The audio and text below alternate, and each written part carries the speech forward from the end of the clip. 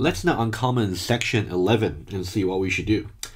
Okay, select and control/. Okay, so now you can see that for BB, which was declared as of type BirthdayBook, now we should support a new method here. And now it's bb.nameExists A. So first of all, should this be a mutator or an accessor? Remember, okay, let's see how we determine the previous mutators. For example, over here, you have this is a method call just by itself. There's no return value expected from this method call. On the other hand, you can see the way we made this method call here, bb.nameExists, and we are trying to print out its value. So that means it should return something. Okay, let's see what that return value is. Okay, if you simply go to the PDF, you will see that for number 11, it tells you false. Okay, so it should be false or true. You can also see that name exists. Let me see if I got any other cases over here. You can see that over here in line number section 17. A little bit look ahead. So now name exists can either be true or false.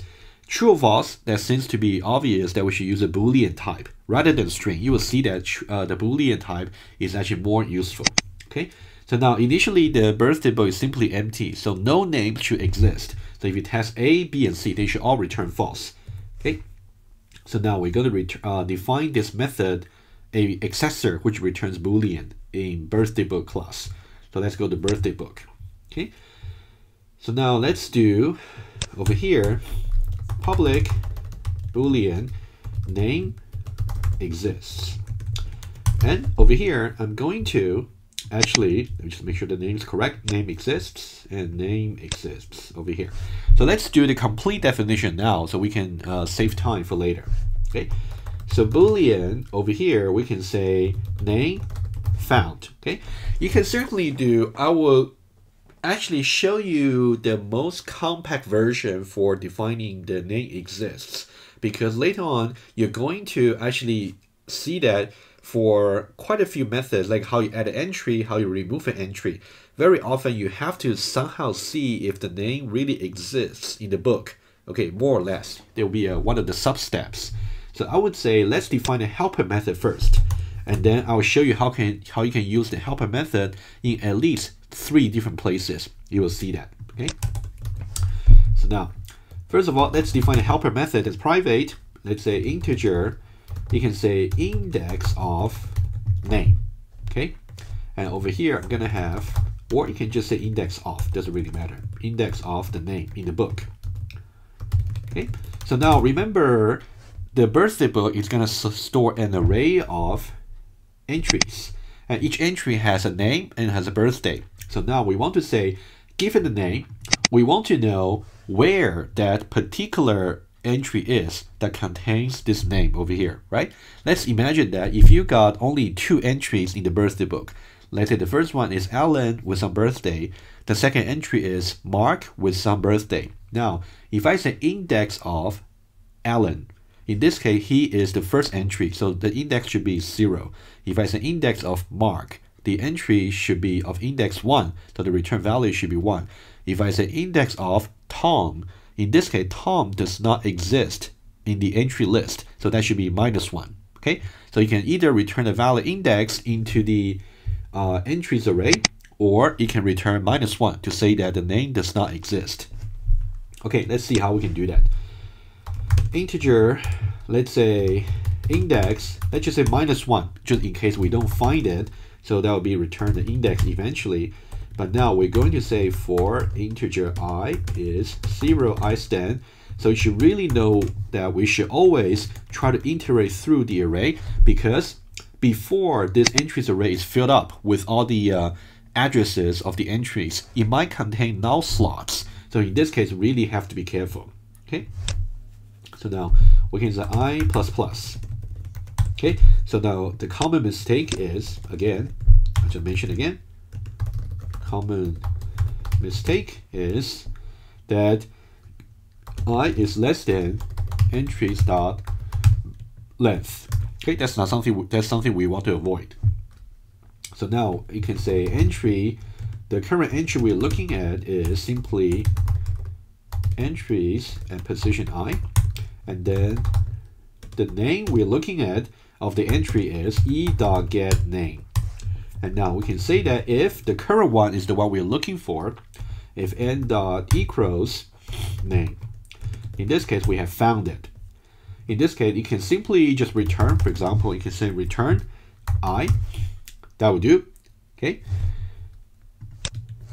So now, and then if you happen to exit from the loop, that means you never get a chance to return I, which means no name has been found equal to the name you're looking for. In that case, of course, we can just return -1, return the index. Okay, that's what you can do. If you want to make it a little bit more, if you don't like to have return statement within your loop, this is what you can do alternatively. Okay, I'll just show you to you. You can say Boolean name is found, initially just false. Okay, we'll say we're gonna stay in the loop as long as I is a valid index.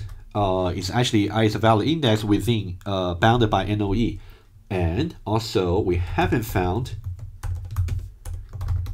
the entries. Okay, and over here we can say that once we found it, we can say index is assigned to I, and then found is assigned to true. As soon as this is set to be true, and then we can see that when this is set to true, and when you go back to this part over here, not true will be false, which will cause the loop to exit. And then we'll simply return I, because I was simply used to assign index right before we exit the loop. Okay, you can use either way. Okay, I'll just keep this version over here. Okay, so now once we have defined this helper method here, which is private, I will show you that we can use that in a number of places. So I would say this is quite a common helper method that you can make use of. You can learn that, right? So now nameExists. What does it mean when a name exists? That means there is a corresponding entry there whose getName return value will be simply the name that we're looking for. So if you go back there, you can see nameExists should take a string argument here. So now let's go back there. So now we can say string name. So now we don't have to run the loop anymore. We don't have to write it out explicitly. We can simply call this helper method that we just defined. Integer index is indexOf, and then we're calling that helper method there. Now, what does it really mean when a name exists? So we can say return index larger than or equal to 0. Notice that it's larger than or equal to 0 because we're saying that as long as it returns a valid index of the entries array, that means the name exists. There is a corresponding entry whose name is just name. Otherwise, if it's less than 0, the negation of this, that means the entry with the corresponding name does not exist. Okay, that's kind of the logic. Try to get through this. You'll see that this now becomes incredibly simple simply because we have defined some helper method here, and we can actually use this helper method for a number of times, which is really worth doing. Okay, and so go back there and make sure we really got the correspond expected output. It should be 3 falses over here, false and false for number 11, right? So let's just try to run this code over here so you can see false, false, and false. Okay, but still we are running a simple case where the book is simply empty. So we haven't, for now, one thing to note, because the book is simply empty, so it should be quite trivial that any name should not just exist. Okay, so let's try to convert these 3 into the JUnit test. Let's go back to the test, and now let's have 11. Test public void test 11. Okay, and then we're going to now do this. We're going to put this and make sure we create an empty birthday book to begin with for this particular test. And now we're going to convert from print statement into assertion.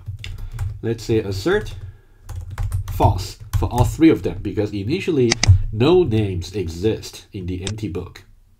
Okay, that's a simple case, but we have tried to define our nameExists method in the most complete way possible. So we'll see.